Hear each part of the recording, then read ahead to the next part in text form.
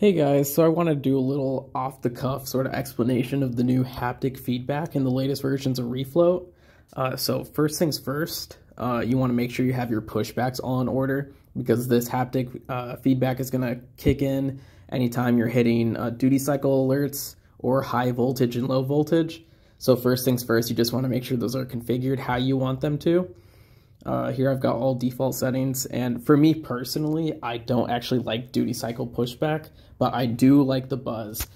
So I'm going to go ahead and set this angle to 0 degrees, but I'm still going to leave the duty cycle threshold at the duty cycle percent that I want it to kick in. And also keep in mind, 95% duty cycle is max. That's where your board is going to nosedive if you try to push it faster. So just keep that in mind when you're setting the threshold. But now moving into haptic feedback. So the first things you see are frequencies and strength.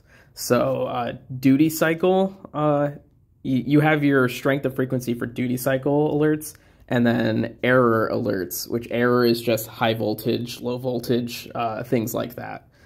And by default, the duty cycle frequency, it's just the pitch of the haptic buzz. That's set to basically be the same pitch as haptic buzz on future motion boards. And then error frequency is set slightly higher pitch just to make it stand out compared to duty cycle alerts. So I personally like keeping those at defaults. Sometimes if you fine tune the frequency, you can find frequencies that actually sound louder and are more noticeable. That just depends on your motor and your whole setup. So you're free to mess with them if you want, but if you don't want to mess with it, that's totally fine. The default values are totally fine. Now for strength, by default, these are on, but they're set at pretty conservative values. For now, let's let them let's keep them at default, and we're going to come back around to it. So next we have vibration frequency. Again, I'd probably leave this at default, but you're free to mess with it if you want. And then you also have vibration strength, and it is off by default, but you can set this up to, I believe it maxes out at 25 amps. Is a lot. I probably wouldn't set it that high. But a realistic value, if you want some extra like vibration, that's basically like what you feel under your feet, along with the audible haptic buzz. Setting it around like between 7 to 12 is usually a good range, but I'll show you in a second how you can actually test it and figure out what's good for you. So here we have duty cycle solid offset. So when you hit your duty cycle threshold from the pushback alerts tab, so here I have it set to 80%. Once I start hitting that, it's going to give me an on and off buzz, very similar to future motion, like speed haptic buzz. So with this duty cycle solid offset, this is the offset past your duty cycle threshold that it's going to go from that on and off buzz, the beep, beep, beep, beep. It's going to turn to just a solid haptic buzz, just continuous buzz. So let's say I want it to start beeping at 80%, but once I hit 87%, sort of a halfway between that threshold and maxing out on duty cycle, I want it to really alert me by just going to a solid tone. I can set that to 7%, and now it's going to kick in a solid tone at 87% duty cycle. So that's what that does. Current threshold, this is also disabled by default. But this is looking at both motor current and battery current, and basically it's going to give you haptic buzz once you hit that threshold of your, like as you're approaching your motor current max or your battery current max, whichever is first. So sometimes I set this, sometimes I don't. But if you're trying to use it effectively, you could set it to something that gives you a lot of headroom just so you have room to react to it, something like 70% or something like that. The only thing with current threshold you have to keep in mind is haptic buzz itself does use current.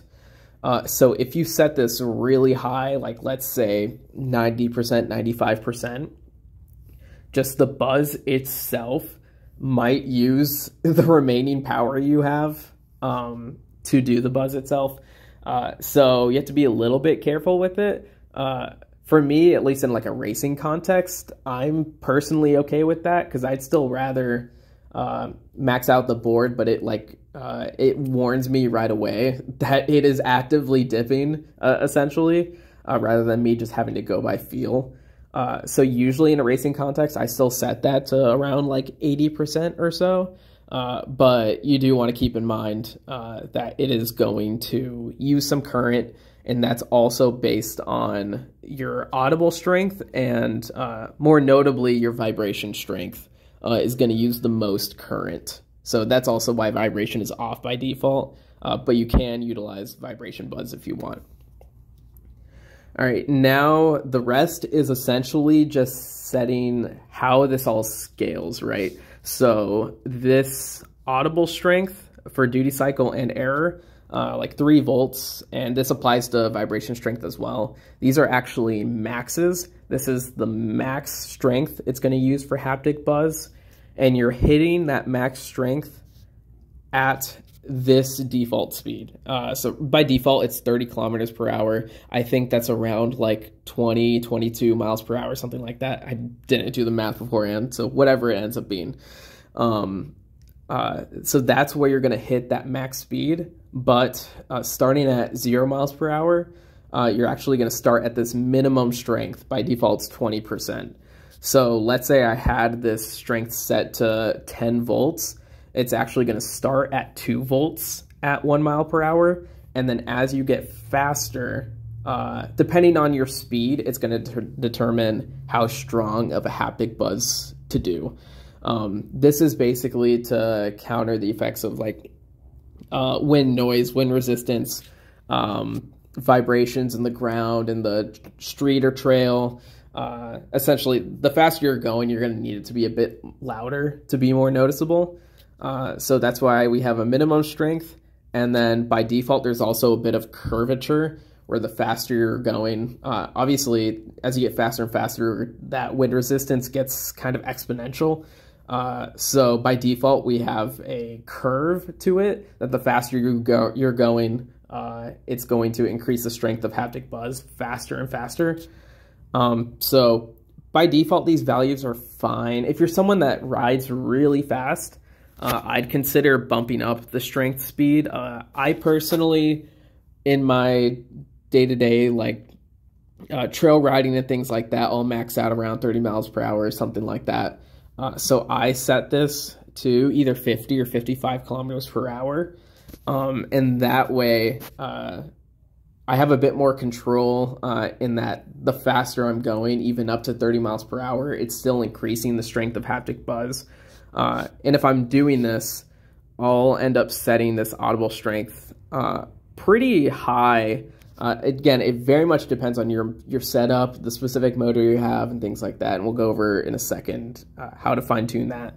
But I think at times I end up running up to even like 8 volts or even higher, just because at that high speed, 30 miles an hour plus, wind resistance becomes pretty huge. So you need a lot of haptic buzz to overcome that.